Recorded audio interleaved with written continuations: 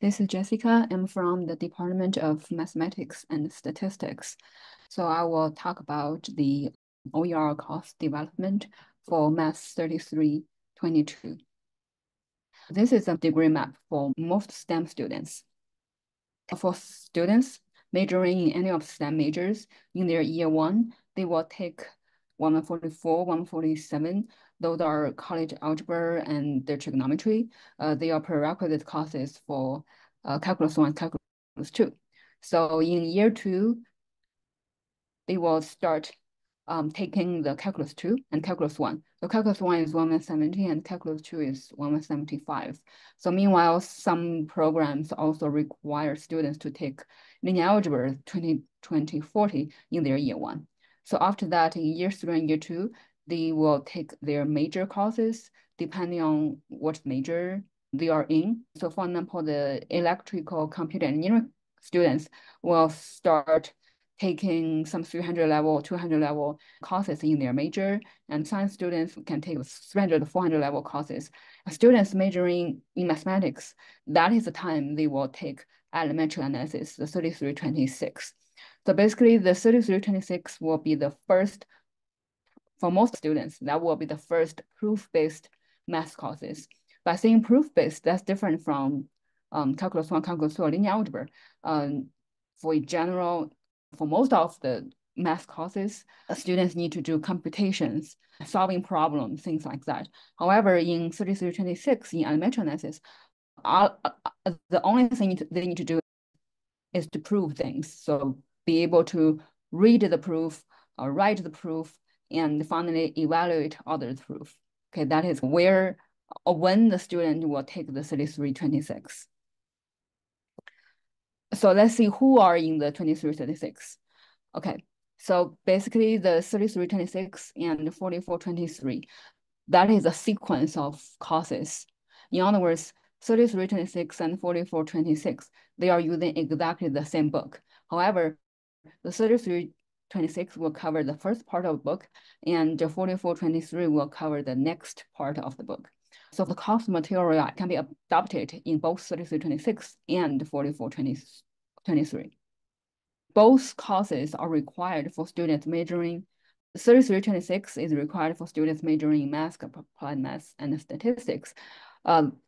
And 3326 is optional for students minoring in math, but right now it's still required for students minoring in applied math and statistics. According to my experience, I have taught 3326 and 4423 about 2 years. So usually the fourth semester is 3326 and they teach 4423 in the spring semester, something like that. More than half of students in the class of 3322, they are minoring in applied math or statistics. So they could be a student majoring in physics or computer science, or maybe electrical engineering, but still minoring statistics or applied math. And then they are taking the 3326. The enrollment varies. It could be 6 or 7 students, or it could be about 20 students. Okay. Oops. All right. The material cost for Math 3326 is usually above $30. That's the book. That's the book which has been used in the 3326 in the past. That's the only cost students need to pay because as upper division courses, the instructors is grading all the homework. So the only thing that students need to pay for is their textbook. Okay. And when I taught the Math 3326, I tried to incorporate the OER material, the basic analysis, introduction to real analysis, written by Label. This is the open resource book. So when I taught Math 3326 for the first time, I used the OER book as a reference book.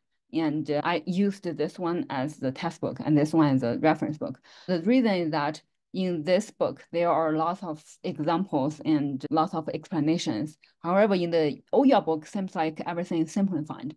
So that's why I'm using the OER book as a reference book when I taught the 3326 the first time. It's probably 3 years ago. And now, upon receiving the grant, I started to develop the OER courses, which integrated the material from the OER book, and also I included some examples, find some examples in this book, so that the OER book I developed has the content is consistent with all the books, because basically the content of the real analysis is very standard. Okay. However, I included the graphs and homework problems. I included the homework problem in this OER book, and I learned examples from this book and modified it to make this OER material for this course. It includes the lecture notes, homework and homework solutions, exam solutions. So all of them, okay, we can take a look at this one. Okay, so basically we have the elementary analysis. So it's all of the materials they are here. So there's exams. Okay, all the exams, final exams, homework solutions are, because this one is for student. So that's like the content here is for student only. That's why there's no homework solutions. And it is editable, it is shareable. So I can share this link so that any student can log into it without any, they do not need to download anything. If I usually share the link on the Moodle, and this one, I already share the link on the Moodle, and as student click this link, it will take student to this page, and then they can navigate between all of the materials. So they can just find out everything they need. There's a lecture notes, there's a homework, that's those exams, just the review materials, practice version of exams. So that's open for all those are just the resources for all the students. Okay, so basically this platform is called Overleaf. And what I'm going to do is, usually how it works is, for example, let's take a look at homework. So here we have in the homework, there are some spaces reserved for students to answer the questions. They can do it in two ways. One way is if they download it, so they will have a PDF file downloaded, and then they can print out and write down their solutions here in the space provided. That's one way they can go. And the other way they can go is if they want to learn the latex, some like basic codings happening on the left. So what they can do is they can just copy and paste this latex and create a overleaf. For example, they can create another overleaf. So I already have one, so I basically probably I should do this. Okay.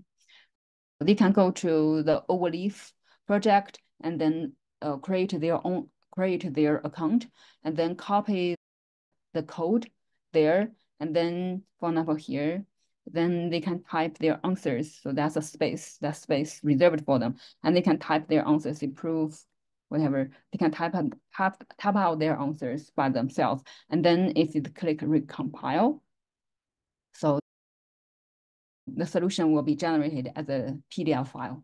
There's two ways to go. So this is a set of material which is shareable, which can be shared with students. And I also have another one which is for instructors. Hopefully I have this one.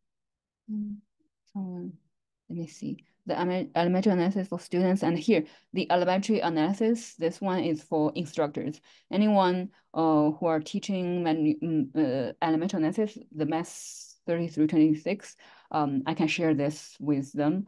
So basically from here, you see those are the exams and solution key. The exam solution key, depending on this is a in-person, or maybe sometimes this is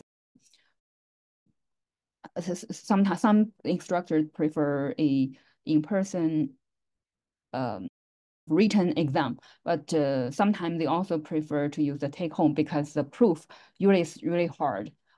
It's because due to the time and the pressure and anxiety, all kind of things, it is really hard for students to prove something within 50 minutes. So sometimes instructors use both the in-class exam and the take-home exam. So all are here. For the homework, they have here is the homework and here is the homework solution. So everything is typed out. and editable. So if an instructor want to change something, make some changes, get rid of some problems, or just replace it with new problem, they can just go ahead to edit this LaTeX code, then save it. Then they will be able to have a new version. Okay, all right. And the course material, in particular, the content of the lecture slides, I can click anyone as an example. It is Zoom friendly. In other words, when I'm generating those resources, I just did it in this way. So we have some basic definitions and then examples following each definition or theory in this example. And there's a space for the students to interact. So if it's an in-person class, each student can have a printed handout, like printed lecture notes. Then they can write down their solutions here, and then they can communicate. If it's online via Zoom, if there's any Zoom attendance, they can also interact via the Zoom chat by typing true or false. And they can also do the annotation for Zoom attendance if we have the smartboard available in a classroom. So basically, and the homework, especially the lecture notes, they are set up so that they can be used for in-person sections, Zoom sections, or maybe fully online sections. Okay. Finally, I just want to share some feedback from students. This is a feedback I received in the last semester. So this is the most recent feedback from the course evaluation. Because I'm using the course material for both 3326 and the 4423. That's why I think the first two, they are from the 4423, and the last one is from the 3326. So here it said that Overleaf and Google Classroom resources are effective.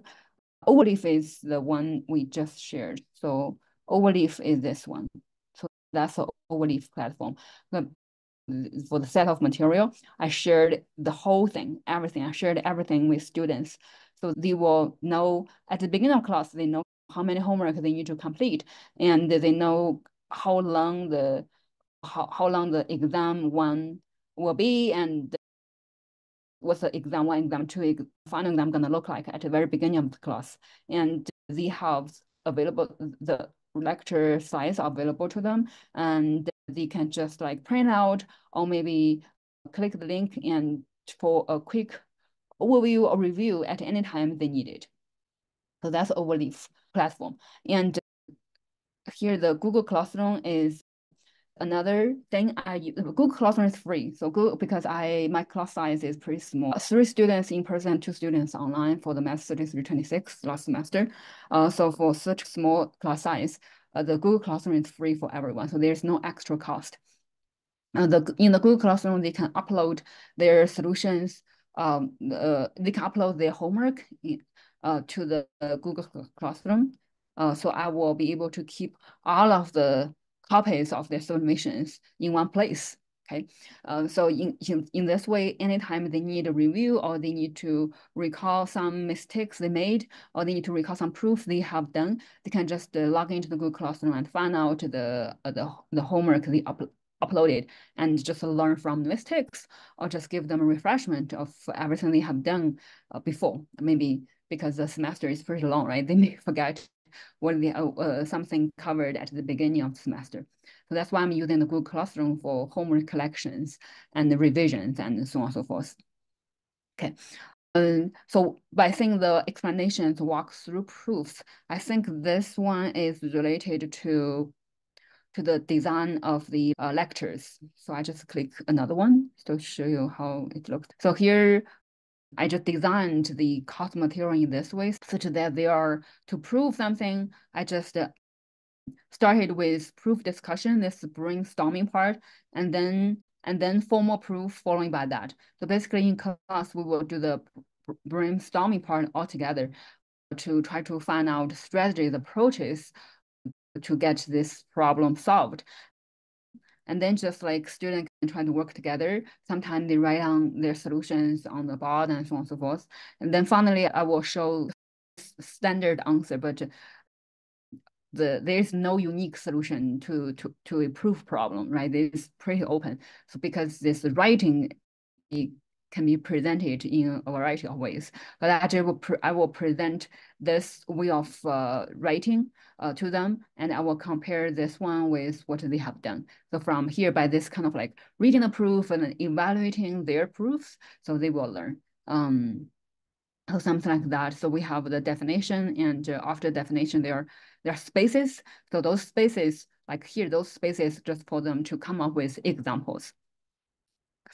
And so here, this is a course material, and when I was going through the course material in class, I will do the annotation. I will use my Apple Pen to write down something in the lecture notes. I will add examples, maybe circle something, and so on and so forth. Students on Zoom can also annotate on that. So after class, I will save this annotated lecture notes and also share that one on Moodle with all the students. So this is the kind of pre-written lecture notes, and also they have another version of the lecture notes with all of the annotations and examples and all the details, all the writings we have worked on in class. They said that the homework problems and problem in the exam, they are aligned with the material because it's designed in this way. Here in the lecture notes of section 9, there are examples, so the examples and proofs and so on and so forth. We will discuss all of them in class. And in the homework, they are asked to solve similar type of problem, a little bit different, but similar. By saying similar, I mean that the problem in the homework can be proved by applying the same strategy. Okay, so definitely notation will be changed, and some of the statement may be modified, but the basic strategy is the same. So that's why they are saying that the homework problems, exam problem, and the examples in lecture notes, they are aligned, because when I developed all of them, I just make sure that they are consistent. So there's no big surprise when they're working on homework problems or exam problems. Okay, all right, that's basic things. That's all I have done. If you have any questions, you can feel free to reach out to me. And all of the material I developed is public, is open. So anyone else in the math department who will teach the math 3326 or 4423 again, I'm more than happy to share the overleaf material with them, one for student and one for instructor, and they can feel free to do any addition. They can feel free to edit it, modify it, change it, delete it, or maybe this kind of course material can be used as a supplementary document if that's going to be better. That's my presentation. Thank you.